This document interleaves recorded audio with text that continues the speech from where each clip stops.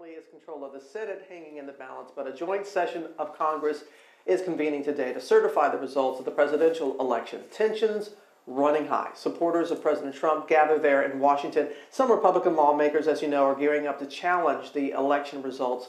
Hey, Robin, good morning to you, too. So today, President Trump gets that Hail Mary election showdown he's been demanding. But in the end, to be clear, the result will be the exact same one he has been refusing to accept for months, that Joe Biden is the next president of the United States. Overnight clashes erupting on the streets of state, ensure where there's irregularities. Let's take the time and get it done. And I, for one, don't understand why Biden and his team, after getting smashed in every election outside of the presidency, why Biden wouldn't want to make sure that every vote is counted, every vote is legal. And it seems to me like if they want to go in with a strong position, being the president-elect, they should stop putting to... Morning, Ma. He would have loved how you're fighting for what's right. He'd be out there at the Capitol with you today. Mom, I don't think... Well, I saw your uncle on Newsmax, and he was just so good. I saw Romney on a show last week, and I don't know how that family lives with themselves. He's a nice guy. Oh, you're so naive. He may seem nice, but what does that get you? Mom, I'm sorry, but at least the man's got morals, all right? And you know I love Uncle, but he is no Romney.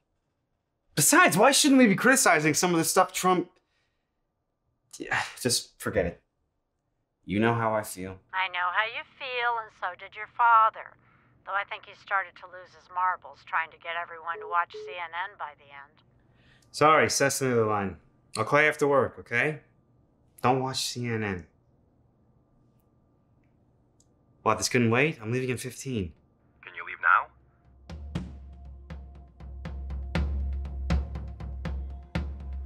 We're so damn hypocritical, we've got to wake up. Carson, I really can't... No, just listen. I mean, how the hell are we only going to talk about increasing penalties on illegal immigrants and not at all about curtailing all those employers looking to hire them? Besides, in '01, they made it perfectly clear they weren't trying to overturn the results. It was just a public protest. All right? I mean, come on, Seth, we've talked about this. Yeah, we talked about it, and I didn't accept your answer. You work for me, I need you, and Carson, let's not pretend we don't all know who got you in the door. We're telling the staff to go home at 1 before the road closures get too crazy. Didn't you talk to your uncle about this already? No,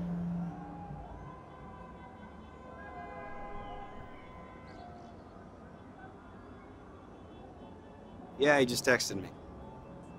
You hear Jim Jordan last night? Sometimes in a debate you actually persuade people. All we're trying to do is get that debate. With the facts we know, this is something you should want too. They deserve a voice. If you play your cards right, you'll have some serious power to listen. Thanks for taking my call, Senator. You are on record with, if not support, then at least consideration for Georgia, and frankly, now is the time.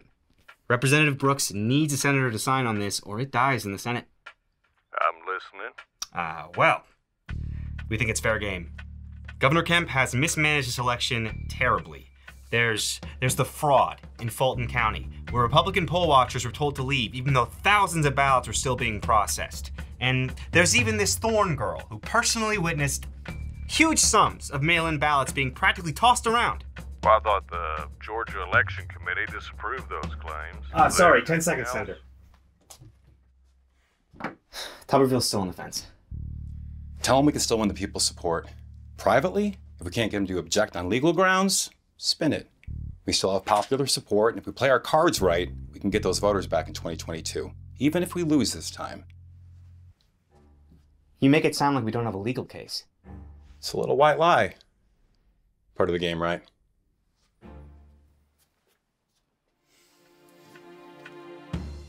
Sorry about that, Senator. Look, Georgia might have a tough time in the courts, but it is a win in public opinion. And the other House members and senators, you know my uncle, don't you? They'll really appreciate it, too. I'll consider it.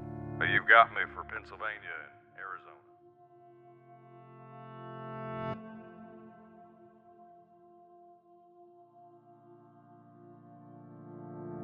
Senator Paul, I'm sure you're aware the senator has publicly stated that he'll help argue the Pennsylvania case if it goes to the Supreme Court. I don't care what he's willing to do.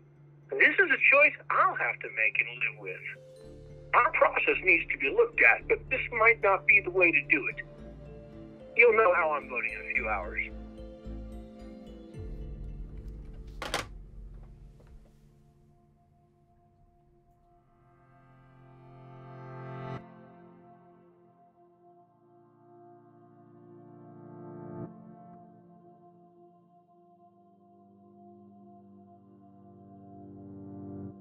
I appreciate what you're doing, but this is a vote I'm making on my own. Senator Hyde-Smith, Nancy Pelosi, and the Democrats... I really do have to go, but I appreciate your calling.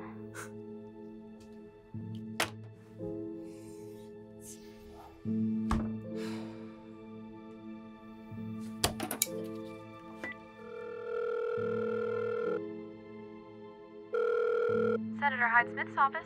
Liz? It's Carson. I was just on with her. Can I get one more minute? Please. Make it quick. She's got another call in 3. Thanks, Liz. Mr. Look, Biden's taken office in 14 days. Universal mail-in ballots, changing election laws, hacked voting systems. We've got a real case here. And, well, my uncle, he always thought his support of you, your bills, was based on a shared system of values and principles. Senator, these states, they're trying to steal this election, and we need every vote we can get to push back. I can assure you, your vote today will be met with at least 13 other colleagues. You have my word. You'll get my votes for Arizona and Pennsylvania. If your dad was still with us, I'd say, rebels to victory. With all due respect, Senator, I think that cheer stopped inspiring my dad a long time ago.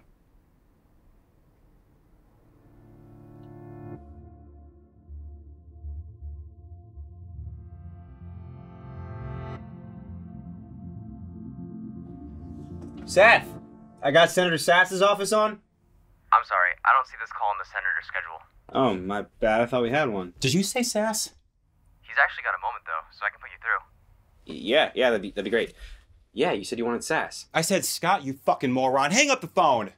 Hang up. What the hell am I supposed to talk to Sass about? Yeah, he likes to ban abortions and cut taxes, but the man does not know the difference between election fraud and a wheat field.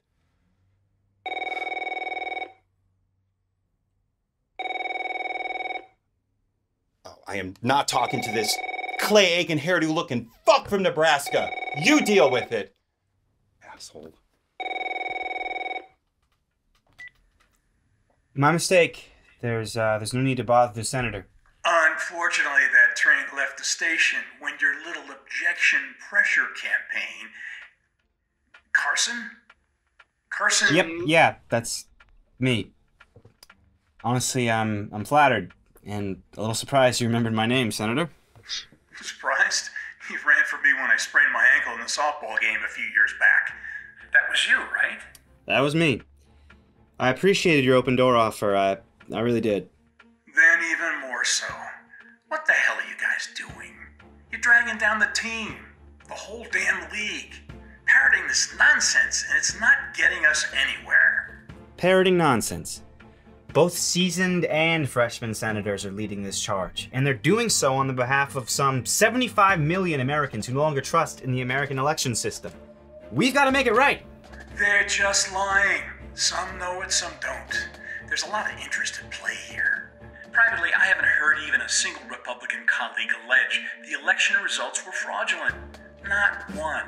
Well, what about the post office subcontractors who filed affidavits under penalty of perjury that postal workers plan to backdate, 100,000? 100,000 mail-in ballots in order to circumvent the received and hand deadline for submit. It's just not true. Look, you can't get on a train that's left the station. They found less than a dozen missing ballots, not 100,000. Besides, Wisconsin's law says that no ballots received after 8 p.m. on election day can be counted. Changing a postmark wouldn't matter. Wouldn't matter. Are you honestly suggesting that tampering with received ballots wouldn't matter? What I'm suggesting is, this isn't really a legal strategy. It's a fundraising strategy, and a quick way to tap into the president's populist base. It's wrong. It's divisive. And our democracy is bigger than anyone's personal ambitions. Don't you get that? Look, I've got to get going. But You won't get any bills passed without these guys. I mean, we're a party, aren't we? And then you'll have to face the voters. We cannot do this based off unproven allegations. All ballots. Article 2, Section 1. Electors in the presence of the Senate and the House of Representatives. Representatives open all certificates, and the votes shall then be counted. Carson, you're exactly right. Counting the electoral votes, that's our job. We're not the triers of fact. Judges are. And 61 of them have said there is no substantial evidence. But we lose our voters if we don't object. They want someone to stand for them. Those are just the loudest of our supporters, and this disgusting loop is created between them and the talking heads of our media. Hannity tells a lot of angry, isolated people what they want to hear. Then they go chant it out like everyone's thinking it. Carson, I gotta go. You've clearly still got that fire in you, and I love that. But please, just take a moment to reevaluate who you're trusting. Excuse my tongue, Senator, but I think the Dems have gotten in your head. And they won't stop until every non-American can vote, until every millionaire pays 62% in income taxes, and the freedom of speech we once held dear is forgotten. And I'm sorry, but that is not the country my dad died defending. Look, I know Ingram and Hannity aren't right about everything, but something feels wrong about all this. So, maybe telling a few white lies isn't so bad after all.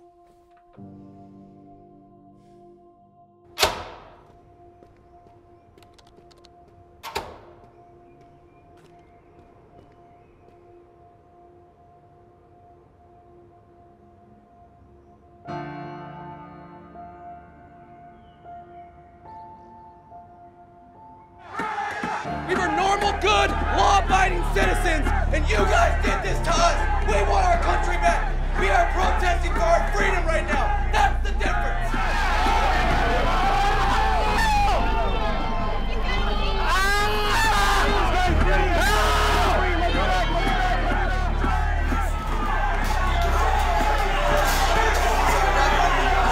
Go! Bust it down!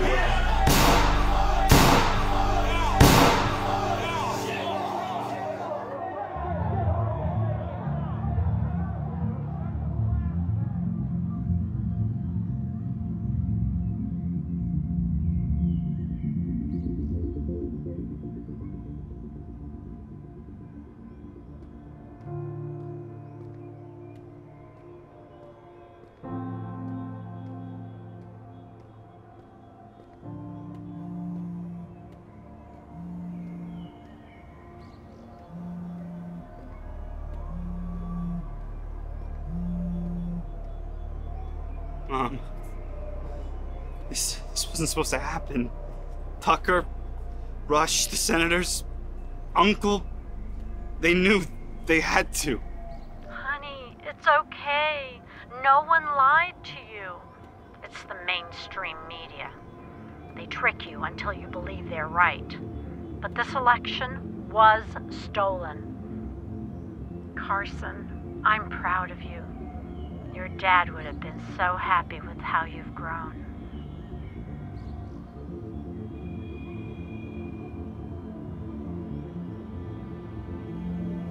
Mom? Fuck no! We need to meet back up. We're still right about this, but we're changing the game plan. I'm being...